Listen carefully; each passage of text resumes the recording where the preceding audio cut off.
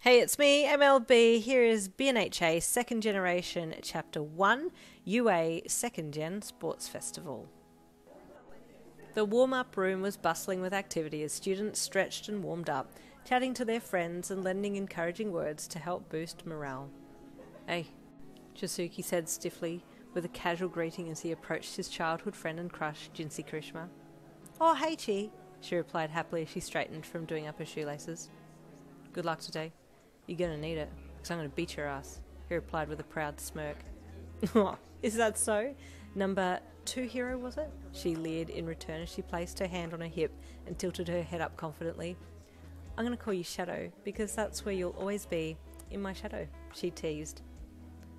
Well said, Soshi called from across the room. Shut up, diamond crapper, Chi snarled at him. Better than being a human implosion, Soshi replied calmly, standing up and stretching before walking past Ginny and Chi. Remember to change your nappy first, Chi, he teased. Shut the hell up, Chi snapped, skin starting to crackle as his temper affected the activation of his quirk. Good luck, Ginny, Soshi said pleasantly as he reached the door and looked back over his shoulder at her, his gorgeous orange eyes glowing as he smiled. I won't go easy on you if we end up becoming opponents. I'm not expecting you to, Jinsei replied with a lopsided smirk. And anyway, I want to be able to beat you fair and square. You'll be a tough opponent, Soshi praised. I'm looking forward to it.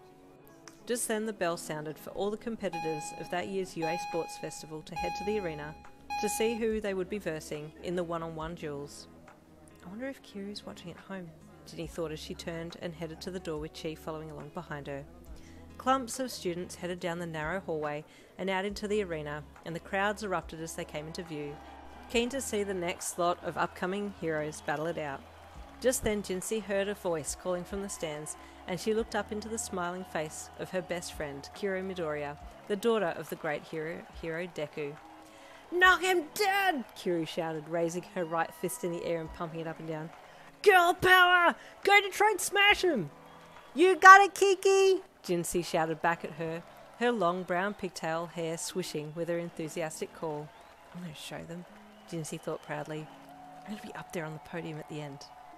Throngs of hopeful students filed out onto the oval and waited patiently for their next orders, fidgeting and eyeing each other, wondering if they were standing next to a potential opponent, as they waited for the giant screen ahead to illuminate. On screen, you'll find your name and the person you've been randomly selected to fight, a voice said suddenly over the loudspeaker. Is that our homeroom teacher? Jinsei thought as she looked around to try and locate the owner of the voice. Up in the commentator's box, hovering over the loudspeaker, was indeed her homeroom teacher, Hitoshi Shinso, looking as tired as ever. Please take a good look, he continued. Then leave the oval so we can set up for the first duel. Jinsei looked up at the very large screen that loomed over the students and scanned the board for her name, looking left and right to try and find her starting block and who she would be dueling. Finally she found her name, and then followed the connecting line to her opponent. Shida Shizaki? She thought. Wonder what her quirk is. I don't remember seeing her before. She looked around and made eye contact with Soshi, so she pushed her way through to ask him about who he was versing and if he knew her opponent. Who are you up against? Jinsei asked as she got to him. Kaminari, he replied a little sullenly. Oh no, Jinsei gasped. She has an electrical quirk, doesn't she? Yeah, looks like a really bad matchup. I'm gonna have to use some kind of gen buffering, Soshi mused out loud, placing his hand to his chin and rubbing thoughtfully. Do you know who Shiozaki is? Jinsei asked curiously. I'm versing her, but I don't know what her quirk is. Isn't she that fern girl from 1C? Soshi mused. Oh, is she? Jinsei asked. Okay, that shouldn't be too bad, she muttered, knitting her brows in thought. Who'd you guys get? She asked as he strolled over. Someone I'm gonna beat, Soshi replied calmly. Same, Chi replied immediately, not wanting to look weak in front of Soshi or Ginny, but he had just been dealt a terrible hand as well.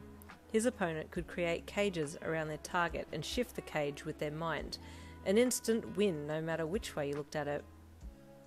Aren't you up against Bakugou? Soshi asked with a smirk. Better learn to run fast, Chi. Shut up, can run fast already, Chi snapped back. Ginny giggled when she imagined Chi running around dodging cages, but then felt bad and reached out to hug her friend. You'll be fine, she reassured him, patting his chest as she stepped back. Chi gave Soshi a look, proud that he'd gotten a hug from Jinsei, and the white-haired Prince Charming hadn't. Soshi scrunched his nose with jealousy and followed behind Ginny as she led the way back off the field to the waiting rooms. Unfortunately, Chi and his opponent, Bakugou, were up first, so they left to duel, leaving Soshi and Ginny behind to watch on screen from downstairs. How do you think he'll do? Soshi asked Ginny as she sat down next to him. I'm not sure, to be honest, but I don't see Chi being an easy person to capture, she replied, settling back in her chair. Same, Soshi commented as he stretched and rested an outstretched arm across the back of her chair, desperately wanting to wrap his arm around her shoulders. As they sat there waiting for the duel to start, Soshi activated his quirk, making Ginny an ice-cold gem, a brownish-red carnelian gem. Here, Soshi said softly as he tapped Jinsei on the shoulder with his arm that was outstretched behind her. Ginny looked over her shoulder and saw that Soshi was holding out the semi-precious stone to her. What's this? She asked as she took it and looked it over. It's a carnelian gem, Soshi said softly as Jinsei turned her head to look at him. This is a powerhouse gem. Brings success, courage, and creativity to anyone who wears it. He looked tenderly into her eyes, his fringe falling softly over one gorgeous orange eye. You'll win with this, he said with a small smile. Soshi, Ginny said lovingly. You're so sweet, thank you. There was a pause as Ginny looked into Soshi's eyes, then at his lips, and a moment of hesitation coursed through her. Do I kiss him? She thought. Just then the start bell rang and both Soshi and Jinsei's attention were drawn back to the screen in front. And there is the end of Chapter 1. Chapter 2, the start of the fight, will be tomorrow. We'll see you there.